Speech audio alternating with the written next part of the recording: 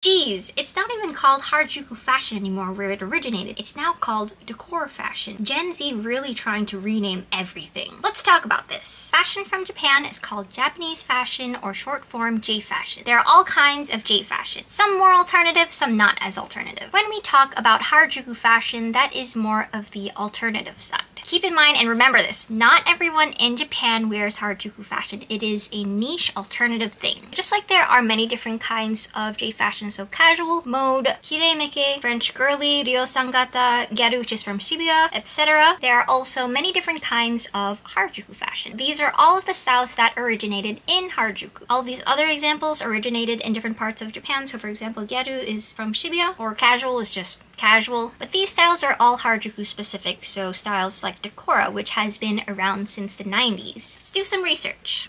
Decora.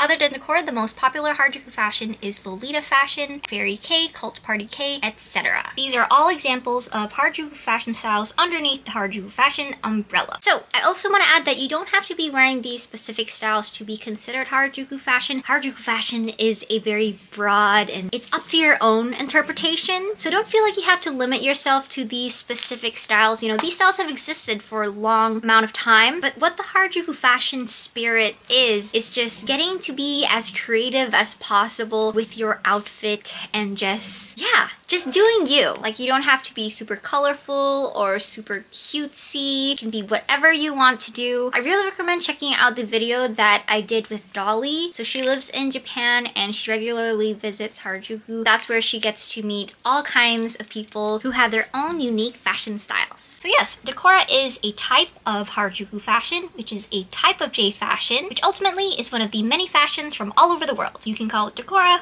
Harajuku fashion, J fashion, whatever you'd like.